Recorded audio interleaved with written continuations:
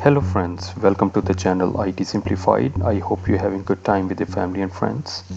In today's session on Veritas, and it's a quick video on Backup Exec, I'm here to show you how you can use it to protect your data from ransomware attacks.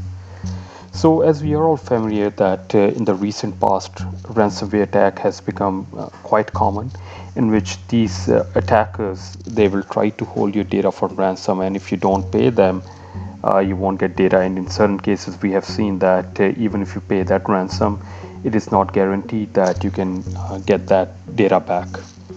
So it is important that whatever solution you're using in the environment, any vendor that you're using to protect your data, it is able to protect it from these attackers.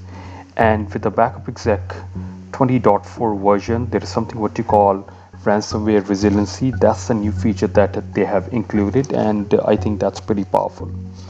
So let me just quickly show you.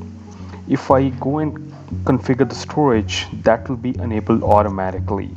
And as you can see, I have configured a storage with the name VBE storage repository. If you want to create one, you can just right click and go and click configure storage, and that resiliency will be automatically enabled. And if you want to see that, if I expand this Veritas logo, go to configuration and setting and go to Backup Exec setting,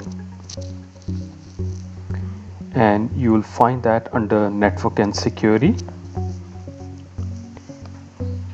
and it's right over here. The disk storage will be under the lockdown settings, and it is basically enabled by default. And what does that mean is only Backup Exec has access to that storage to write. So basically write once, read many.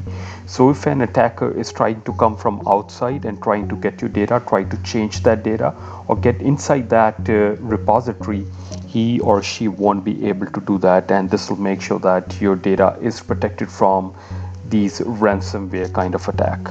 And as I said that this functionality is there since 20.4 version. We're in 20.5 version of Backup Exec, so I thought I'll share that. I hope you found this video on Backup Exec useful.